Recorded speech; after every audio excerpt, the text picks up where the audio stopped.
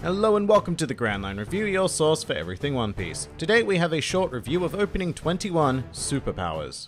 And I'll start by saying that this one has me a bit conflicted. Going through it the first time didn't really take me, but after the second and then the third, I have to admit that the song is pretty damn catchy, especially at the chorus. It's been a couple of days since its release, and I have to admit I'm actually pretty hooked on it now. But then again, I'm an easy sucker for any sort of high energy music. It's just so easy to move to, and it really does get me pumped up when seeing it alongside some Luffy versus Katakuri scenes. But I also love that it's high energy right from the get-go. It's not one of those slow burn One Piece openings that takes an awfully long time to get to the point of the song. So Superpowers is a pretty great choice for an opening that will cover the climax of a huge arc like Whole Cake Island. With that said, I was cringing just a bit at the very first part where they just repeat, "Yes, we've got superpowers" 4 times. It's a nice powerful lyric when it's being used in the super energetic chorus, but I feel like the song hasn't really earned the right to use those words right in the beginning. I mean, like maybe once as the One Piece logo appears, but not 4 times. It just sounds lame and repetitive. But just to reiterate, I quite enjoy the song in general, and I am very keen to hear the full version of it. I do, however, think it's a very weird spot in the series to be inserting a new opening. Even accounting for the horrendously slow pacing of the anime, this opening would surely take us into the Reverie arc, at which point this opening becomes entirely irrelevant. And I say that because recently the anime openings seem to serve anywhere between 40 to 60 episodes, and God help us all if Whole Cake Island takes anywhere near that long to finish. I mean, we're just so damn close. Not close enough to the finish to be free from spoilers though. There are a few main moments, but pretty much everything that happens from the chorus onwards is a spoiler. I will say that Toei has gotten a lot smarter about avoiding quite literally shoving the spoiler in your face, so you know it just looks like a vague shot of Brook running, or Nami summoning thunder, or even Katakuri removing his scarf, but to manga readers, we know exactly what they're referencing in each situation. Which is great. It satisfies both anime watchers and manga readers. Fantastic. Unfortunately, Superpowers does have some pretty major spoilers within it though,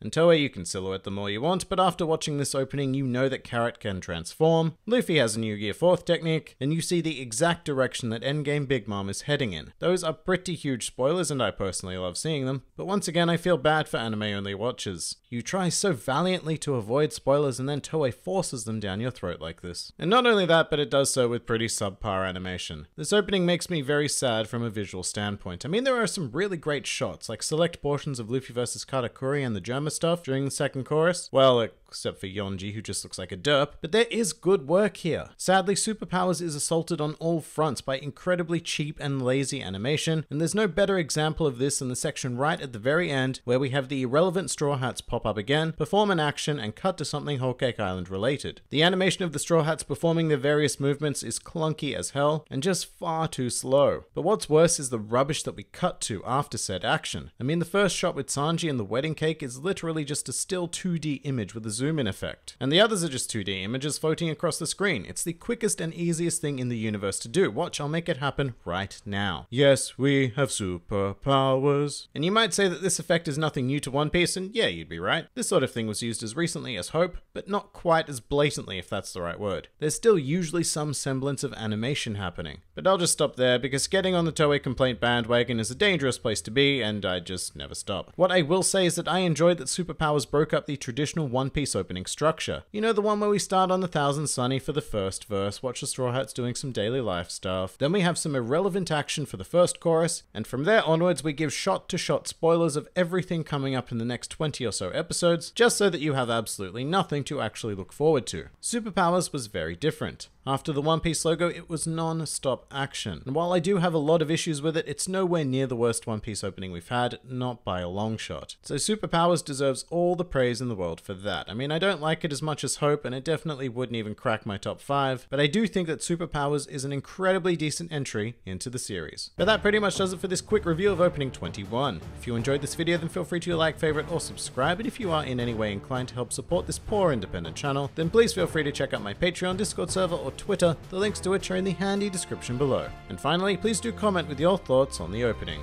This has been the Grand Line Review, and I'll see you next time.